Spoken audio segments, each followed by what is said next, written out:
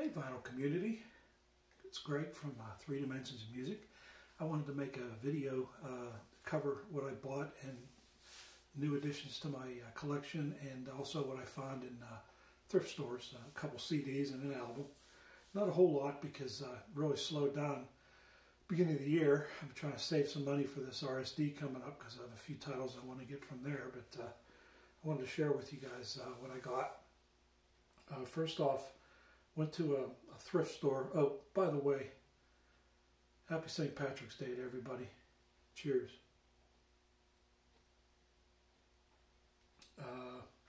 First one to find at a thrift store called the Red, White, and Blue. It's not in Bellevue, not near where I live. This is a jazz CD by Walt Harper and All That Jazz. He's a local jazz musician in Pittsburgh.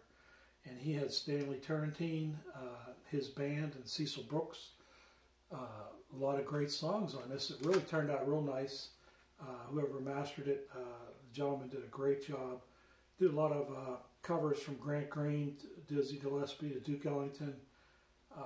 Walt Harper's got a few of his own tunes on here. But Stanley Turrentine, which really attracted me to this. It was a couple of bucks.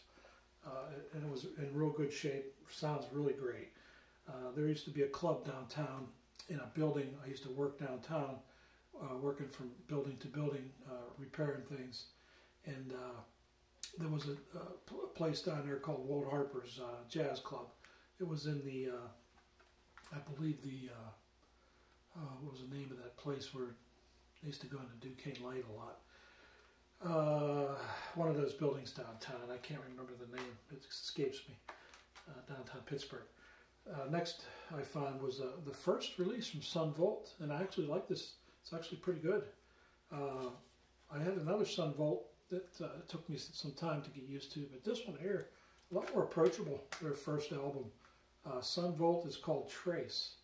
So I was very pleased with that. That was the same day, and this also was the same day at the same place. It's 3 CDs. They didn't have any records to speak of at this place, and I didn't really expect to find these CDs, but this was a real nice find. This is actually a 3-disc set. See if I can open it up without dropping anything. It's actually a 3-disc set. As you can see, they were all there, which was kind of nice. There's no booklet or anything, but there's a radio station in town called WYEP, and they are a publicly funded radio station, just kind of like what you have for I'm drawing a blank now. Public TV. If you had the public TV, public radio, this is like a publicly supported radio station. Still around. It's been around for 40, 50 years. But this was done in 2012, I believe. There's 3 CDs. One's called the Live and Direct Volume 5. So there's other volumes of this, I guess, but this is the only one I've ever seen. World Cafe at the Warhol, an ode to Andy Warhol. And then Live and Local. Live and Local has a lot of the local bands in the Pittsburgh area. And whoever mastered this did a great job on it too. This is actually a radio station. Usually when you get like BBC or anything from a radio station, the people that master the music usually do a very good job. It was funny because I was watching a video the other day, Tony P from Two from the Trunk on his channel, and he was talking about an album he just got. It was by Janice, I believe it was Janis Ian. I think it's on here. Oh, yeah, Janis Ian.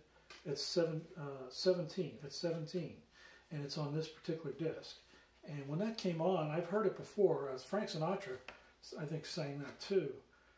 But Janis Ian just made that song. It was a beautiful song. And here Tony had bought the whole Janis Ian album that has that on it.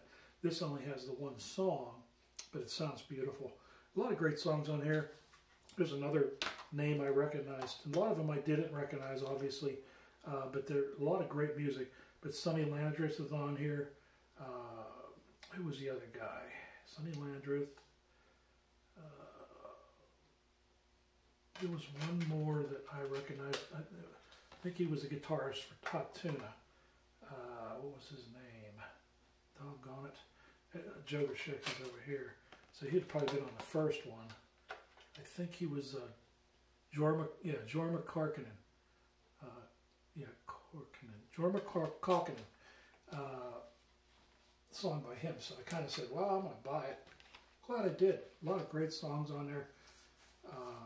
If you try to read this, it's kind of like looking at a chart where see if you're colorblind. I don't know why they chose that background for the red lettering. It's very hard to read, so I couldn't read the songs if I wanted to. That kind of covers the CDs I found at the thrift store, which was kind of a nice find. Not much, but quality music, I would say for sure. One thing I found, this is also a CD set I got, I think in February. It's called Stomu Yamashita.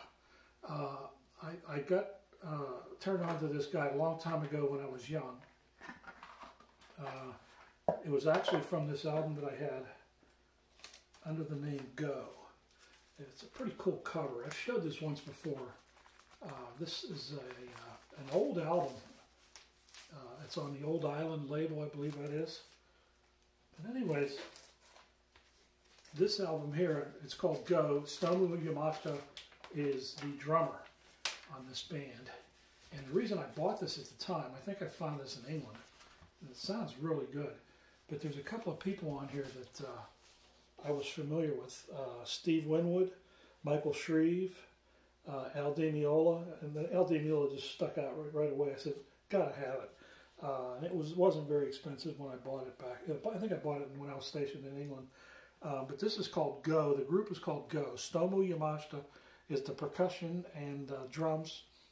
And let's see what else he says here. Piano. So the vocals, Steve Winwood, very haunting. Very good album. Pretty cool cover. But anyways, that's how I got turned on to Stomu Yamashita, which is this. This is it's called Seasons. It's a box set of 6 CDs. And it was 36% off. It was a no-brainer. Somehow I found it accidentally. These are the Island albums, 1972 to 76. And I believe there's 7 CDs in here. Nice little booklet of Stomu Yamashita's albums that he did. That's what he looks like. But anyways, I believe the first album he did was East Wind. This fellow's from Japan. I believe it's Japan. And it's like atmospheric type music, kind of fusiony, just kind of music right up my alley. Here's the East Wind, Stomu Yamashita East Wind. This is Freedom is Frightening, CD3. Not a whole lot to see with the CDs, obviously, but I wanted to show you. These are what the albums look like if you could ever find them. I have I think one or two of them, but most of them I didn't have, so that's why I got this box set. It's really cool. This one, I believe I have on vinyl. This is also Go, and this also had Al Di Meola on here too. Michael Shreve, Steve Winwood, same thing. They kind of got together towards the end of him making these albums, and they stuck together for a couple albums.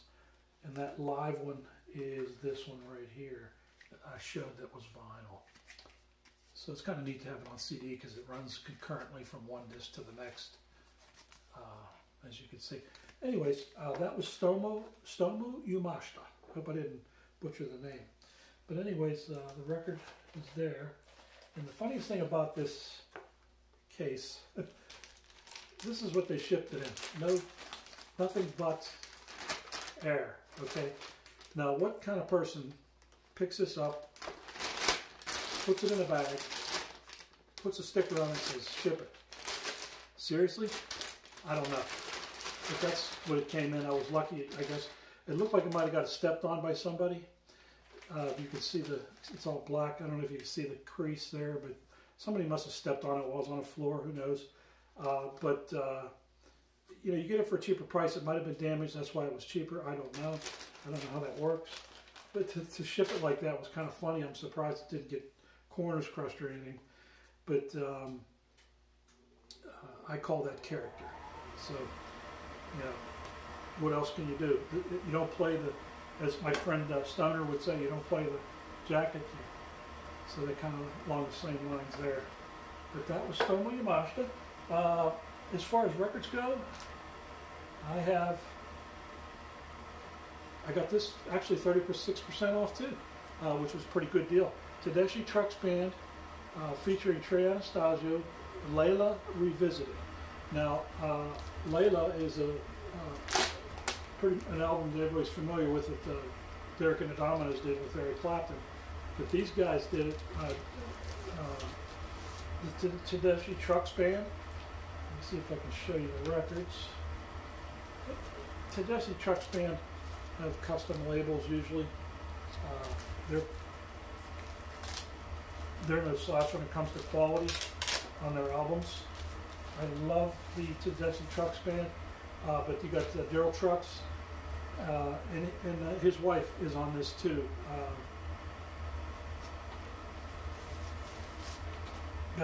Not Beth. Oh my goodness, drawing blanks when I do these videos. His wife's name. Where's she at? Oh my goodness, she's in there. I'll find it. Anyways,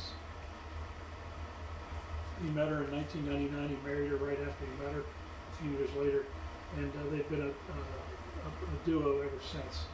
And I'm drawing a blank on her name. I'm sorry about that, but she's in there. Beautiful lady, great talent, great guitarist, great singer.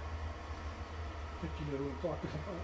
Anyways, great album. I love it. It's a 3-album set. One side is an etching, but the quality, it's actually mastered. I believe it's mastered and cut by Chris Bellman from the Analog Mixtapes. It was like 36 bucks. I couldn't beat it. That's almost 12 bucks a record. And it sounds just fantastic. And the last video I made, I got a comment from Don, the old goat.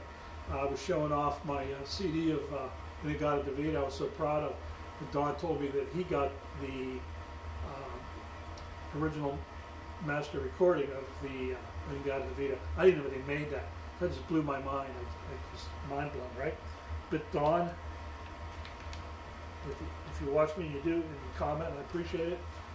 I have Layla, original master recording, so I'll see your master recording of mine.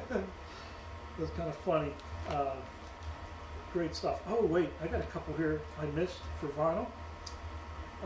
Queensryche, Mind Crime at the Moor. It's a 4-record set. It is Mind Crime. It's like a 1 and 2. It's like together, and you can see all the songs are on there. And I kind of like Queensryche. I got a few CDs of theirs, and I saw this special in my local record store. And it says Operation Mind Crime Parts 1 and 2 recorded live in their entirety. This is music on vinyl. Sounds pretty good. I expected it to be a little more dense with signal, the quality, but it is a live recording. Sometimes you lose a little bit live, but it's great music. Just fantastic set, 4-record set. And it was numbered 1922 out of 3,500. Picked that up, a Rhino record. Next one, which everybody has been showing, and I just got turned on to it too, because I love Jimi Hendrix. I have a lot of Hendrix, so I bought this Los Angeles Forum record. It sounds great. It's a great performance.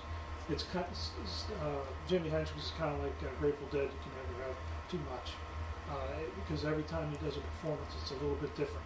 So this is no exception. Love this, love it. So I picked that up too. That's the extent of what I have for my first quarter purchases, notwithstanding RSD, which is the end of April.